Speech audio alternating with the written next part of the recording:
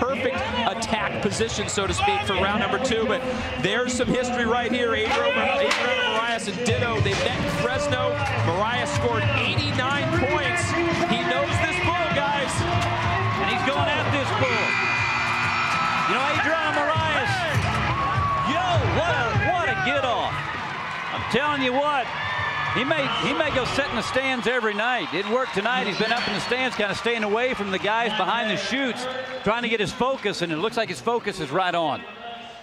Now you see why they're the top 5 guys. It's, you know, like I say, now we're seeing the cream of the crop. These guys, they didn't get into the position they're in by accident. And, you know, a great bull like Ditto here, this is a bull, in my opinion, any top 5 guys should ride every time, but they ought to ride him perfectly, and that's just what Adriano did.